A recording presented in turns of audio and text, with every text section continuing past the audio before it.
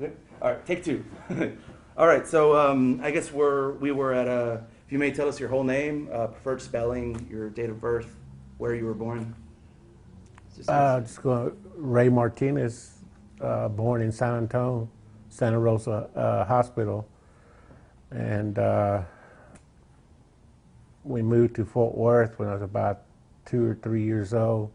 My dad transferred from Fort Sam Houston to the Army Depot in Fort Worth, and we went to school at the Worth Heights Elementary School, and it was pretty neat going to school there.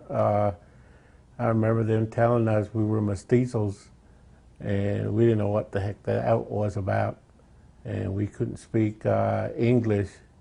So I remember in the second grade when they told us that Miss Hickman, I remember the teacher, so she would, I pretend like I couldn't speak English, so she would get, Miss Hickman would get another student, I remember his name was Claudio Martinez, and he would get her to translate for her. So she'd tell him in English, he'd tell me in Spanish, and I would, answer back to him in Spanish, and he would tell her in English. But I don't know why I did that, but I just didn't like, because that's how we grew up, speaking Spanish and English at the same time. And, but it was, we had pretty, going to Worth Heights Elementary School, I had a lot of fun, Tell me about your parents. What are their names? Where did they meet? Do you know how they met? My dad was born in Eagle Pass, and my mom was born in Crystal City. So I think that's when they met in Eagle Pass. And my dad was the youngest of five, he had 5 sisters. And so they got married in Eagle Pass. And my dad fought in World War II in Japan, against Japan. And what I heard one time when my parents were living in Hooks, Texas, about 12 miles west of Texarkana, Texas, they were at the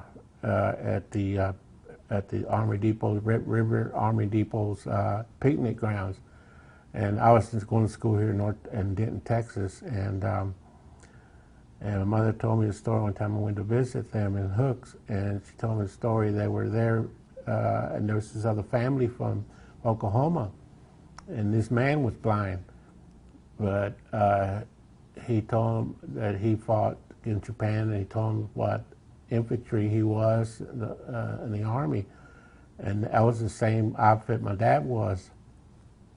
So he told they were in the jungles, and their unit was trapped in the hill in the jungle. They were getting shot up, and he said this Reynaldo Martinez saved us because he found a way out of that hill. Came back and got the wounded, and it, anyway, mother said that my dad motioned her to her not to say that was him. Yeah. And because my dad didn't want to relieve the war, and the man started crying. He said, if it hadn't been for him, he'd never been alive. Wow. So. And how did your father take that? You just. Oh, I wasn't there. My mom told me about it, and Dad wasn't around. But my dad never did talk about the war. But I heard stories about him that a lot of the soldiers would. Coward, they just couldn't take it no more, and my dad had to push them. And so I always felt I like to look that up and see, Medal of Honor, because what he did was pretty neat. Yeah, that's a really. Yeah. That's the coincidence of him being right there, and hearing that story. But Eagle Pass, though, what did he do working in Eagle Pass? Because I'm a little familiar with Eagle Pass history, a little bit with Crystal City. Obviously, what I deal with is 1960s and beyond. So your mother wouldn't have been there. But what did your parents do when they were in their own separate hometowns that you know of? Well, my dad was young when he went into the service. Okay. So I know he used to like to hunt, and you know, I never did. I know my mom. I know what she did when she was growing up. She did the migrants when they went picking fruit and stuff like that up north. I remember her talking about that, but my dad never did that. And Do you think maybe he might have worked in the? I think it's a mining town, right? Eagle Pass, if I'm not mistaken. no, I don't know what my dad when he was younger. Once he went into the work for the Army Depot once he got out of service. Okay. So that's when he was stationed in Fort Sam Houston for a while. Okay.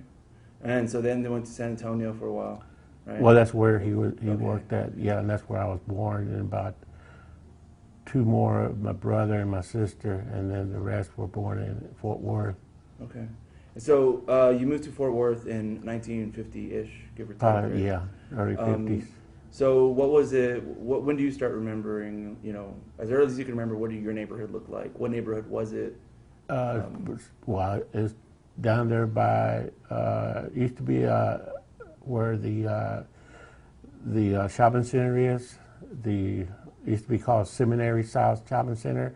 There used to be a lake called Kitty Lake, and then they drained it so they could start a shopping center. And beyond south of Seminary, it was nothing but country.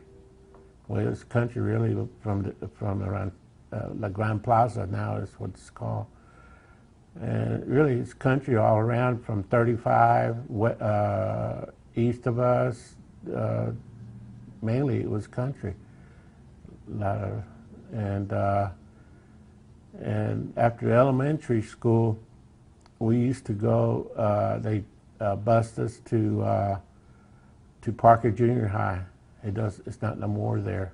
It's on Berry Street, I think, or no, it's on Rosedale. And that's where we went junior high, 7th, 8th, and 9th.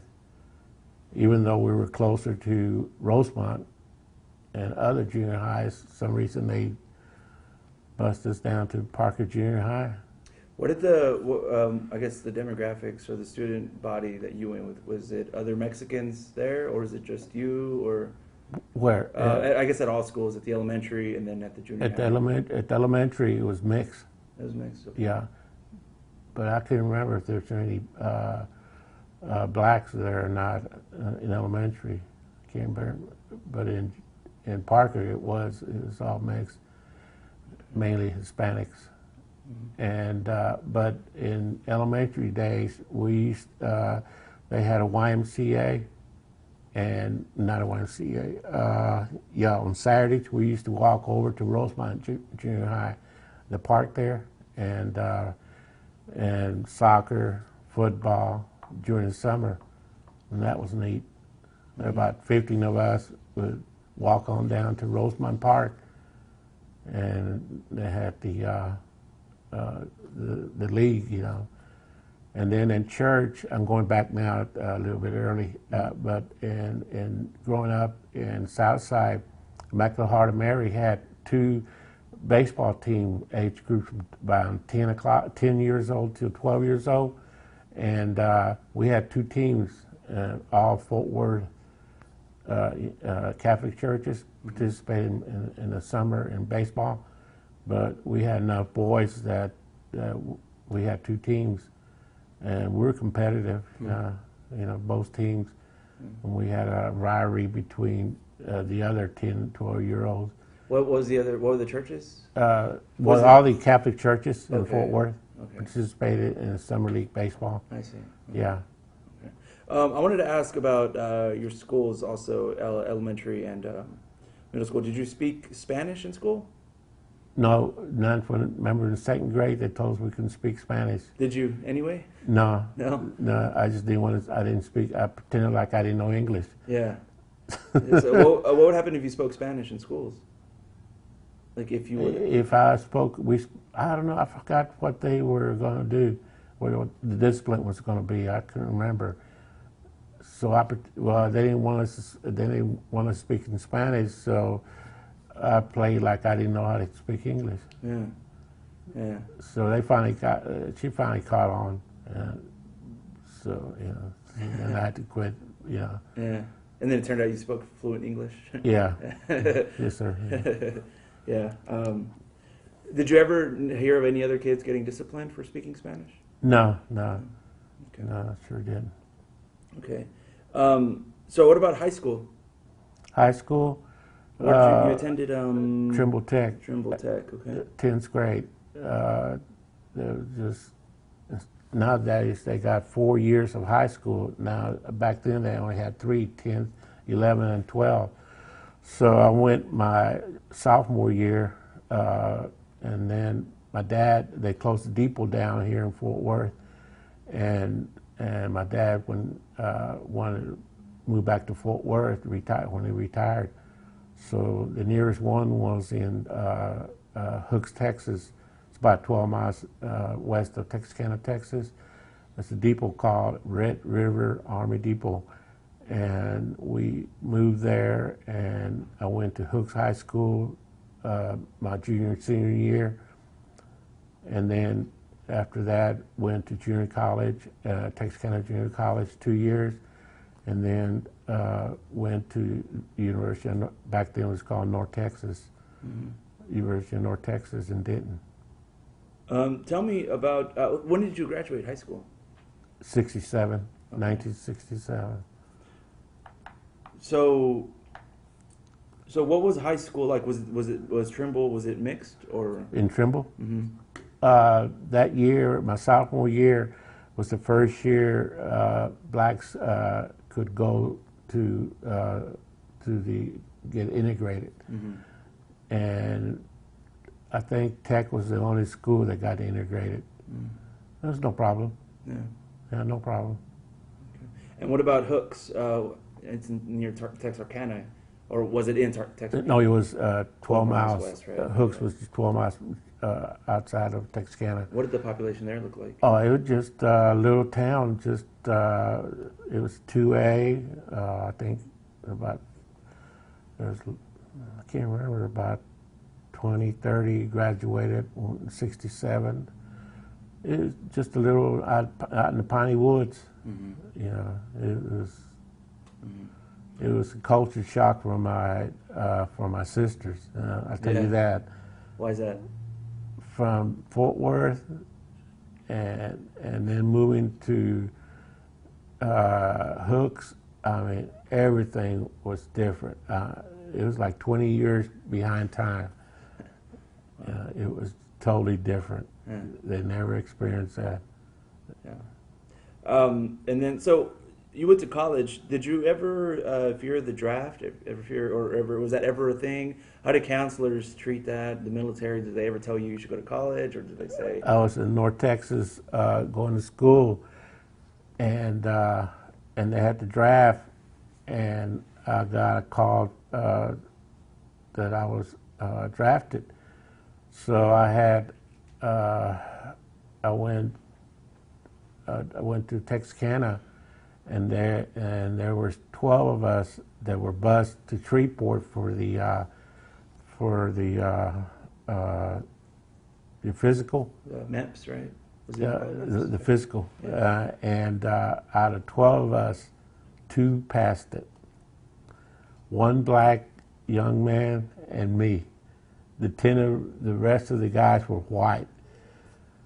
Okay, so I had 2 weeks to be, and they said, you got college credits. As soon as you get out of the training and all that, we put you in OC school.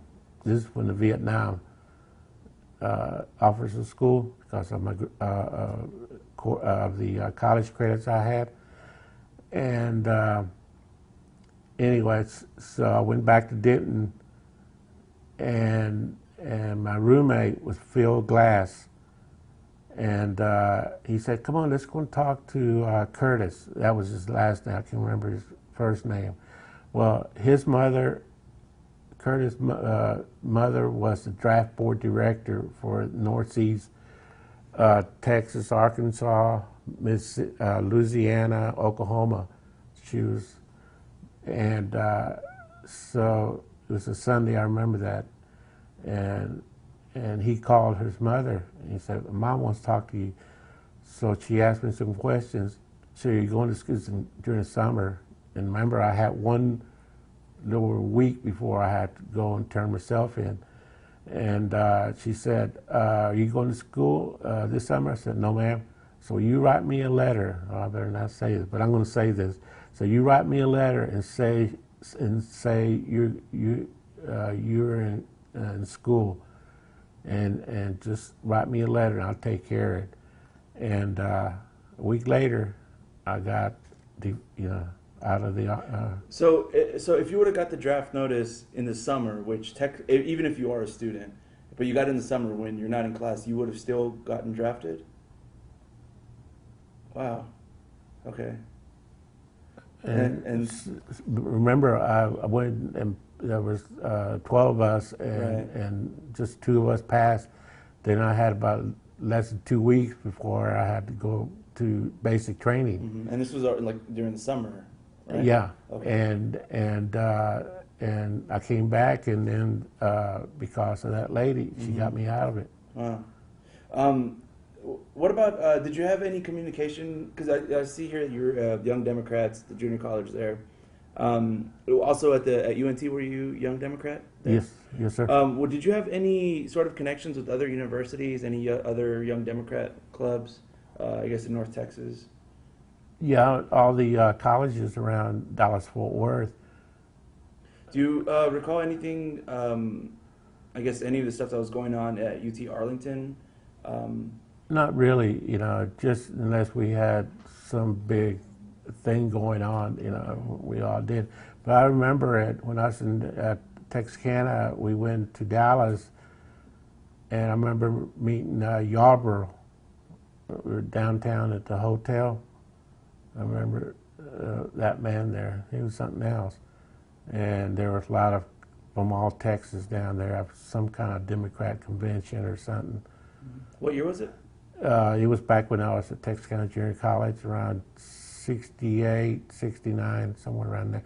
And that year too, 69, when they had in Houston, they had, when they were running for president, who was that? Was it Kennedy or was it Lyndon B. Johnson? I remember that at the Astrodome. They had a Democrat, because a bunch of people, Democrat party from Texarkana, they had buses, about 10 or 15 of them, and we went down there for a Democratic convention. And do you recall in Fort Worth, or any of North Texas for that matter, the Brown Berets or Mayo, Mexican American Youth Organization? Yes, in UNT. At UNT? Yeah. Okay. Yeah, and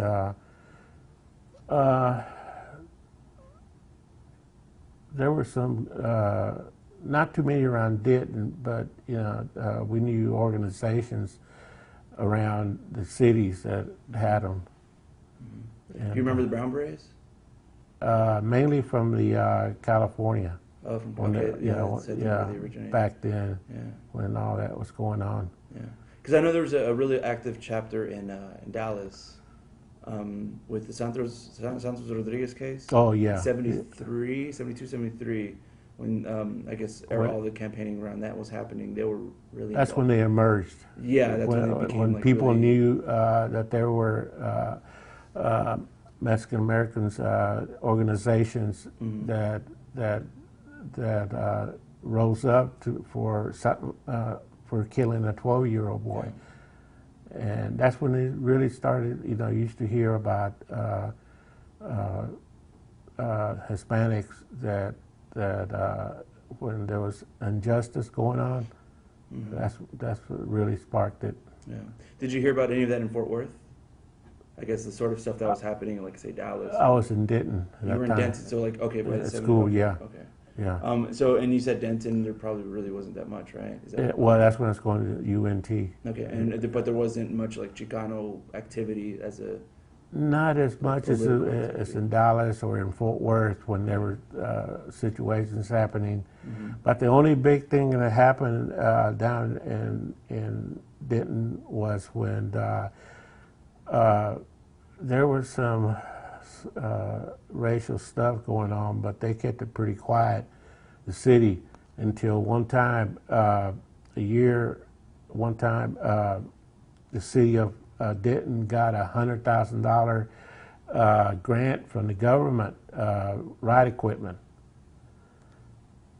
I don't know, it's $100,000 of ride equipment. You're talking about the whole thing. Well, Denton was just 60,000 back then. And within 1 year, that's back when streaking was going on around the college campus back in the early 70s. Well, they were doing it in one night in Denton. Well, the police department decided to use their brand new ride equipment. And we were living outside of Denton, and there's some people there from New York visiting, other people that are going to school there. Well, they left our place and went to get a pizza down by the campus. About 2 hours later, they're in jail. And they told us, yeah, we're walking to get a pizza, and the police threw us in the paddy wagon. And what happened was professors, they threw them in a paddy wagon. I mean, they were with batons. They were macing people because they were running around in the nude or whatever. Yeah. So they used their ride. I mean, they went across a line and started throwing everybody, arresting. Yeah, so that incident changed Denton because there were lawsuits. You're talking about some kids' parents that were well off. They filed lawsuits against the city. And from there on, the University of North Texas and TWU, they got more involved with the city government. That's when the city morphed out of being a redneck little town, because you had two universities. Yeah. And at that time, the universities didn't get involved with the city government, but after that, they did. And it changed Denton for better. Yeah. I've never heard of that before. Yep, I remember that. So when did you graduate college? I was a senior when I didn't graduate. Okay. Yeah. And what year was that? About 73. Yeah. And so all those events that happened was like that year, you think, or? Earlier. 72? Well, it was 74 when I got out. Okay. It was 72, yeah, 72, 73, somewhere around there. Okay. Yeah. And what brought you back to Fort Worth? About 5 years ago or 6, I got laid off from work, and I was taking unemployment benefits, and people at the employment said that we'll if you want to change your career, we'll pay for you to go to school or finish school. And I said, I'd like to get in nursing. And they said, great, we'll pay you for 2 years, get your 2-year degree and all that. Well, I only had less than a year of unemployment, and they had a list over a year, a list of people that had applied for it. So the next thing, in manufacturing, they had in Fort Worth a school, 6 months, a school for training to be a machinist. And so I accepted that and came down here. Okay, so you just recently came back then? About 5 or 6 years ago. And so what did you do after your time at UNT? I worked. There in Denton? Yeah. Okay. I worked, yeah. In manufacturing, metal fabricator, stuff like that. But so I got licensed to be a machinist, got my certificate, except around, what was it, when the job started going down? Yeah, 08, 09 maybe? Or we're talking about before, like, in the 70s? Just about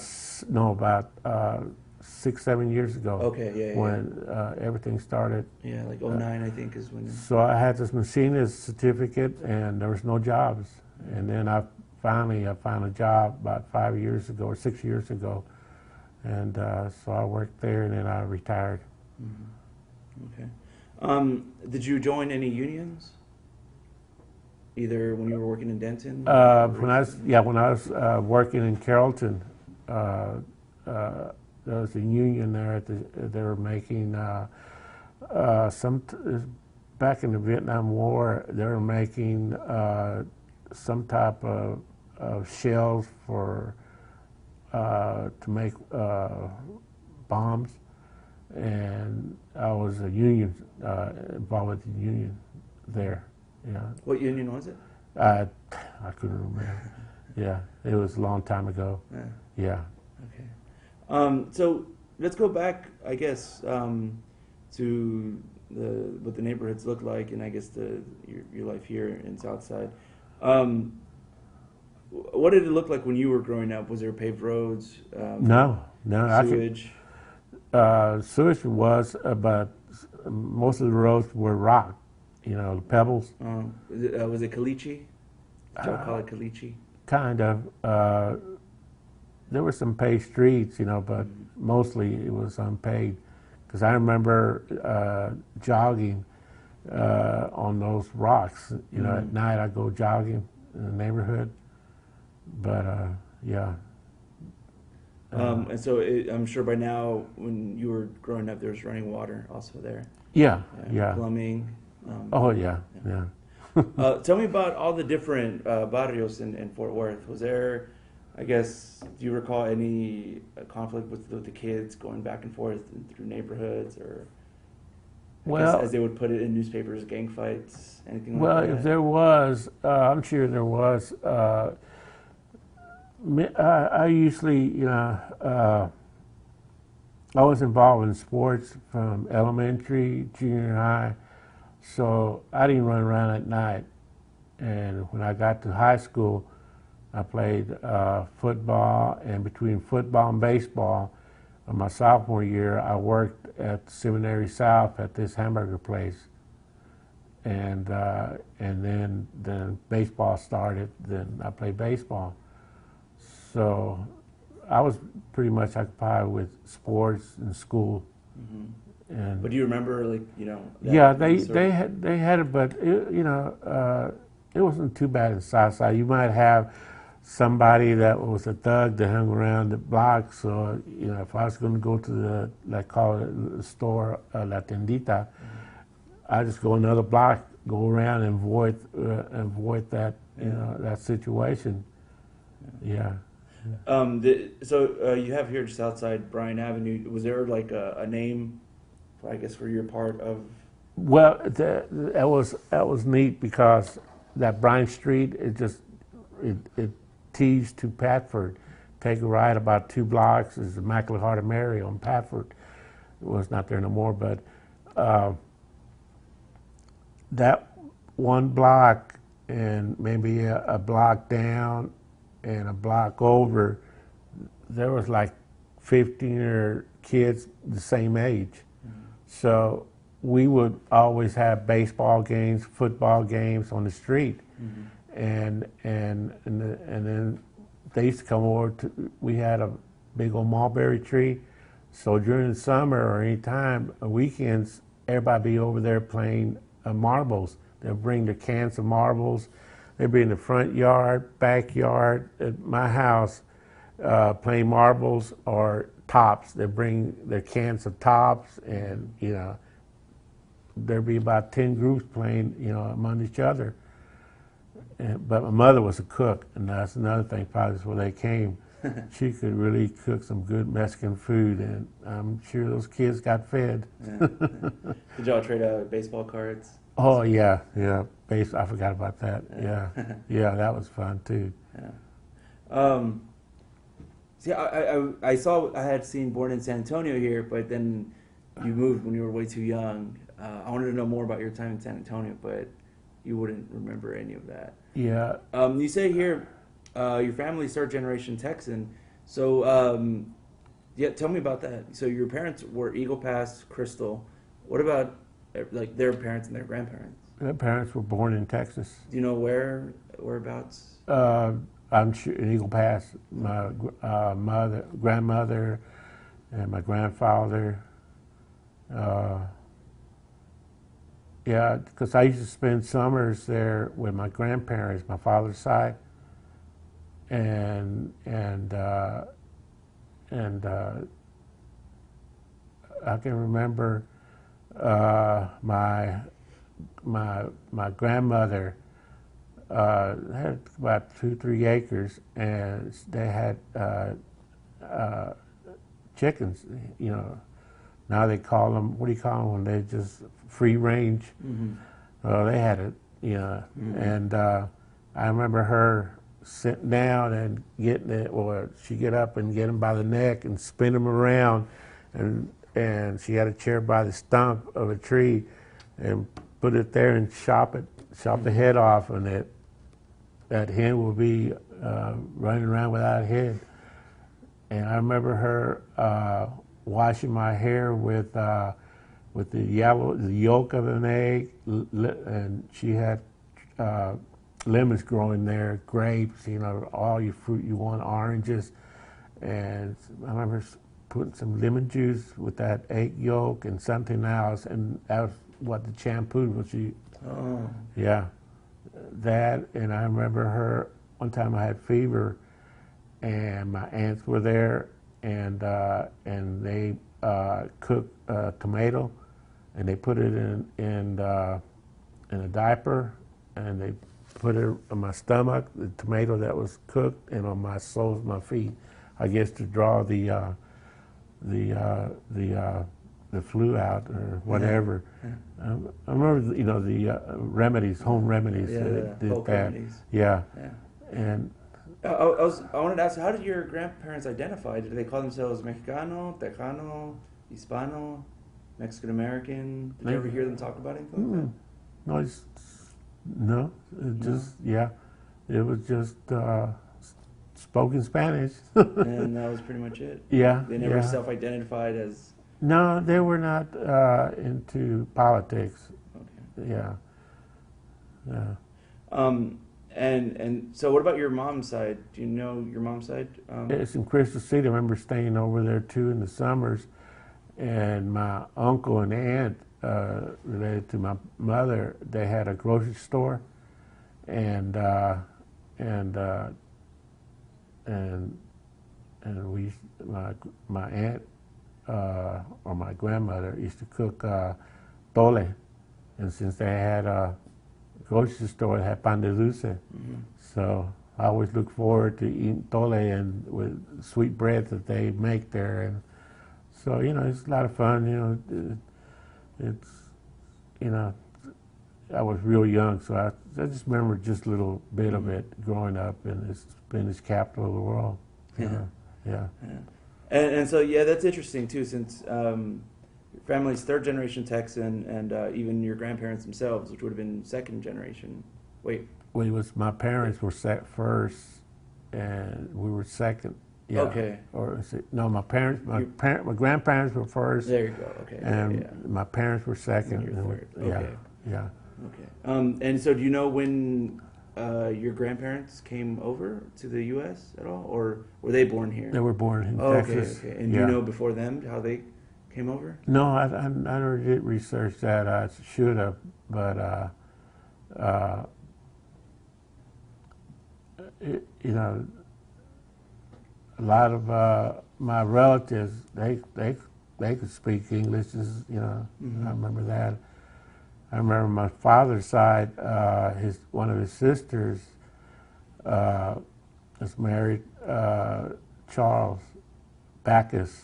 I think he was German Catholic, and he had an insurance company, and they lived in Uvalde, and I used to visit with them too, and we all, you know, they had 2 daughters and 2 sons, because one daughter became a nun, and right when I was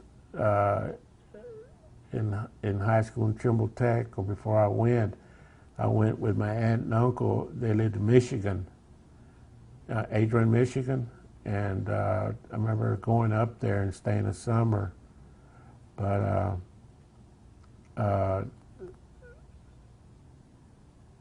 the other family member, the one that Uvalde I was talking about, we had two cousins, two boys. They got track scholarships to USC and UCLA, and From Uvalde? Yep. What are their names? Backus, Backus, something like that. Okay. And my cousin Becky, I guess she took after her father because she was a blonde, blue-eyed. Mm-hmm. But now she lives in Toronto, in Canada. Mm-hmm. Yeah, she has a family up there. Okay. I wanted to ask you a couple more things. We're coming up on like 45 minutes now, and I think we're good on time. But I just want to make sure we cover a couple of things. At UNT, how many other Mexican Americans do you remember going to school with there? I remember there were not that many, not that many, but I remember one, Rey Martinez. Okay, I had a class with him, and he's now involved with, I think he's still involved with Dallas politics, and I think his family might be the ones that had the Martinez, El Phoenix. Okay. It's either it's one of the Martinez, that with the restaurant or the one with the politics. But he was trying to get me to join his family with, I don't know if it was with the restaurant or something, or involved with politics in Dallas. I remember that, Rey Martinez. Rey Martinez. Okay. Do any others stand out in your mind that you recall? No, sir, I sure don't. Except, the other was Popo Gonzalez, who was involved with the University of North Texas and involved with every aspect of the community in Denton. He's one I met when I got there in '69, around '70s when I met him. He had a barbershop. Okay. And was there any, did you feel any, I guess, racial tension with No. the Anglos there at all? No, I got along with people there in Denton, no matter what color, and Hooks, same way, no problem. Texarkana, junior college, no problem, Yeah.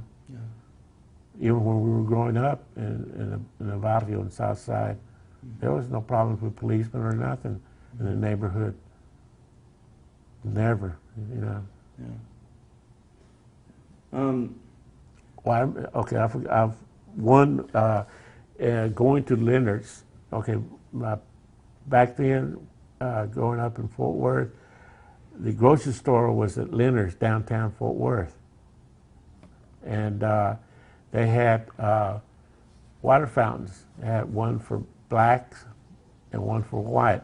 And I remember I looked and I asked my mother, where's our water fountain? And my parents just laughed, and there were some people around.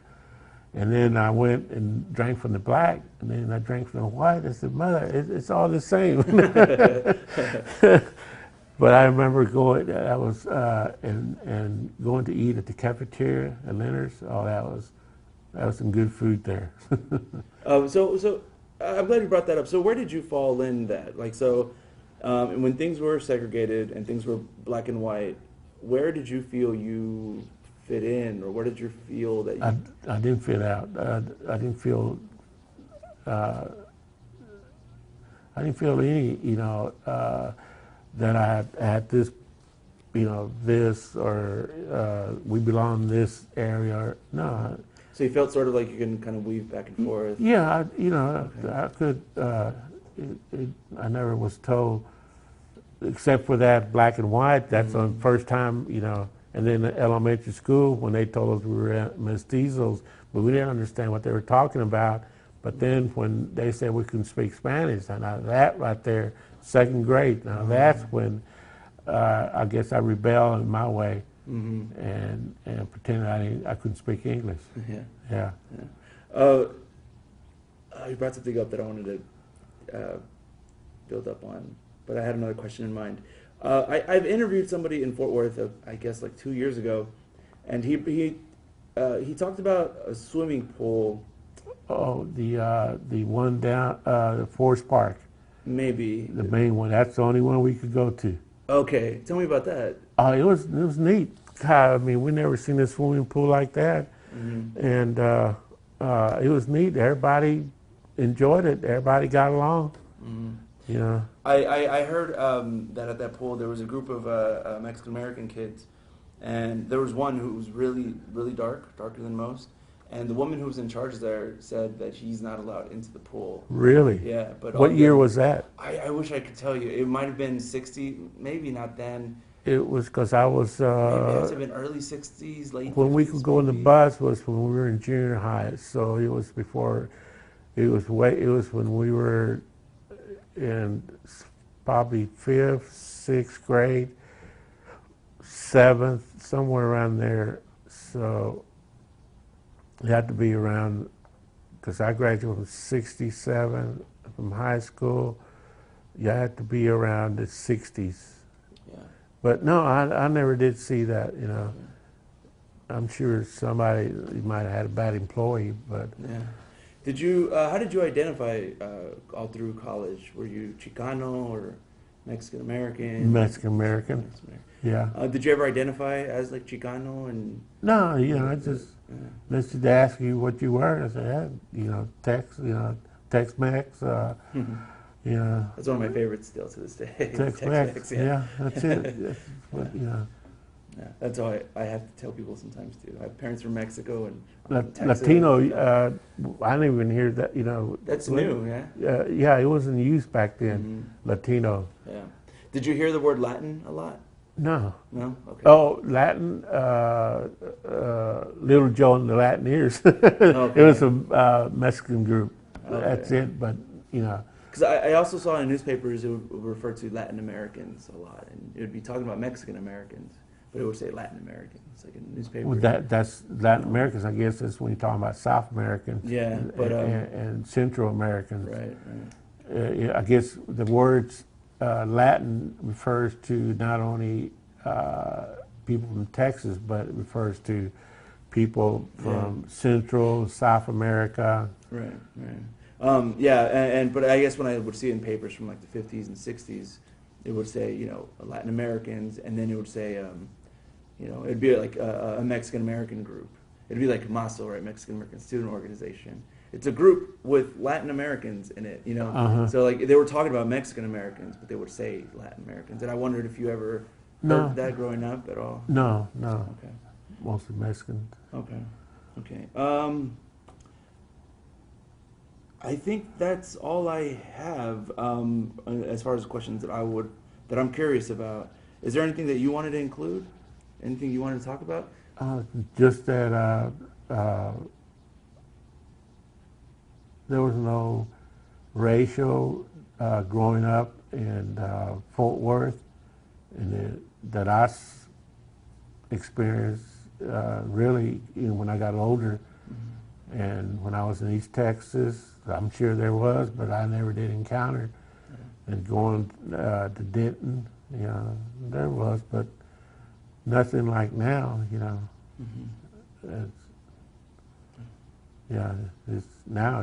It's people really express themselves in many different ways, more harsh, more violently. Yeah, I would have to agree with that.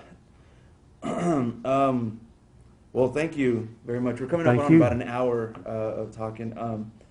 Thank you. I really enjoyed your perspective, your contribution to this project. It's really helpful, and it'll help us piece together the story that we're trying to tell. So thank you. Thank you. We can go ahead and stop recording.